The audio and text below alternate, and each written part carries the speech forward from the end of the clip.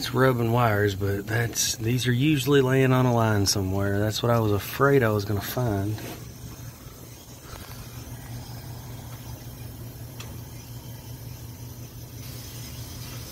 I don't really see any signs of oil. It was like we were flooding a little bit.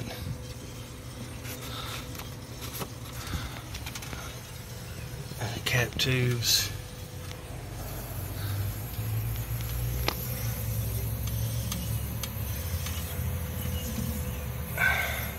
None of them feel like they're rubbed out right there too.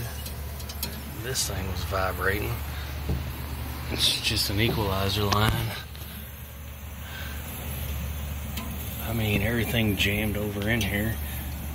Those lines are rubbing. Those lines are touching right there. I need to get all this isolated somehow.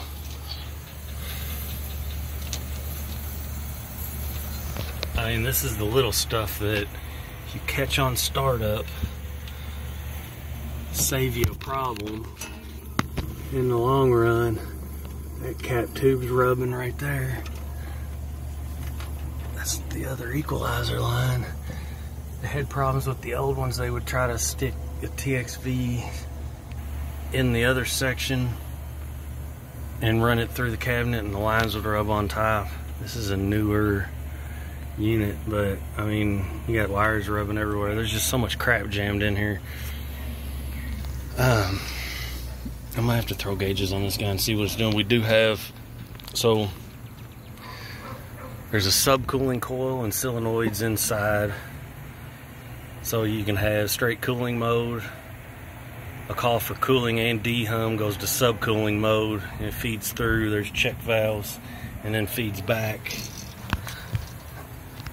and then just straight dehum, which is hot gas reheat,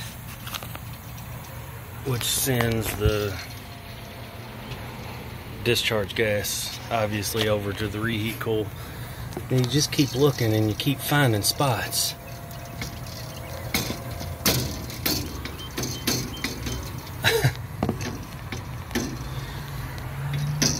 I mean, we're gonna have to do something with this stuff. Maybe I can kind of maneuver them a little bit to get them out of the way.